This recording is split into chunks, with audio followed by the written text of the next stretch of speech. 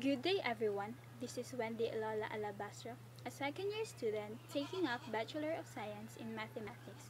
And today, let's learn about permutation and combination.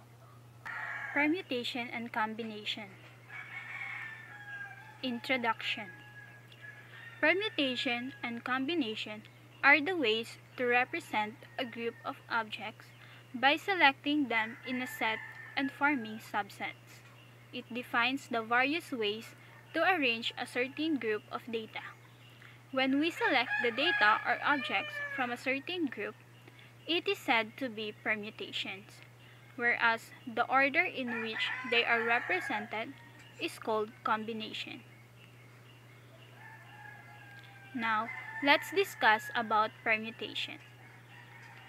Permutation relates to the act of arranging all the members of a set into some sequence or order.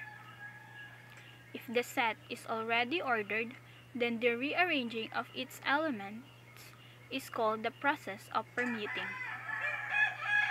It is used for the list of data where the order of data matters.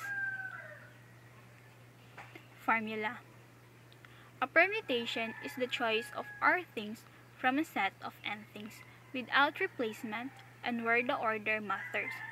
So our formula is prescript of n, p, subscript of r is equal to n factorial over the quantity n minus r factorial, where n is less than or equal to n. Now, let's discuss about the combination. It is a way of selecting items from a collection, such that the order of selection does not matter. It is a selection of R objects from a group of n objects without regard to order. It is used for a group of data where the order of data doesn't matter. Formula. A combination is a choice of R things from a set of n things without replacement and where the orders does not matter.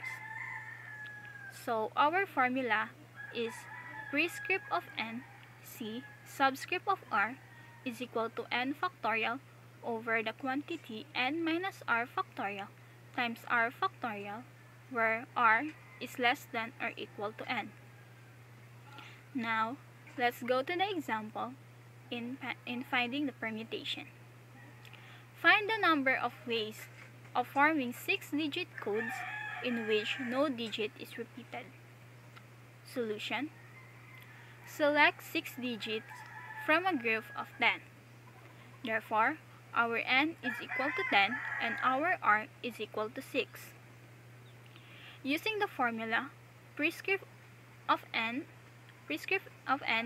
p subscript of r is equal to n factorial over the quantity n minus r factorial, we have 10 p6 is equal to 10 factorial over the quantity 10 minus 6 factorial is equal to 10 factorial over 4 factorial coming from 10 minus 6 is equal to 10 times 9 times 8 times 7 times 6 times 5 times 4 factorial. And then, we cancel out the 4 factorial from the numerator and also from the denominator. And then, 10 times 9 times 8 times 7 times 6 times 5 is equal to 151,200.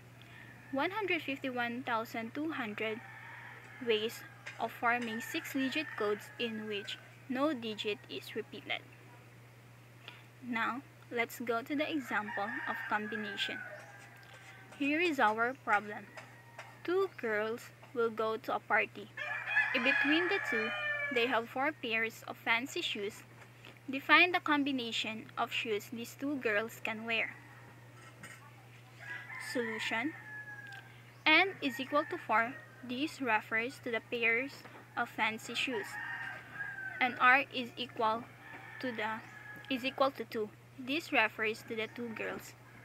So using the formula, prescript of n, c, subscript of r is equal to n factorial over the quantity n minus r factorial times r factorial, we have 4c2 is equal to 4 factorial over the quantity 4 minus 2 factorial times 2 factorial. We have 4 times 3 times 2 factorial over the quantity 4 minus 2 factorial times 2 factorial. And then we cancel out the 2 factorial from the numerator and from the denominator. So we have 4 times 3 over 2 factorial. 4 times 3 is equal to 12 and 2 times 1 is equal to 2. Therefore, 4c2 is equal to 6. Then, so the combination of shoes that two girls can wear is equal to 6.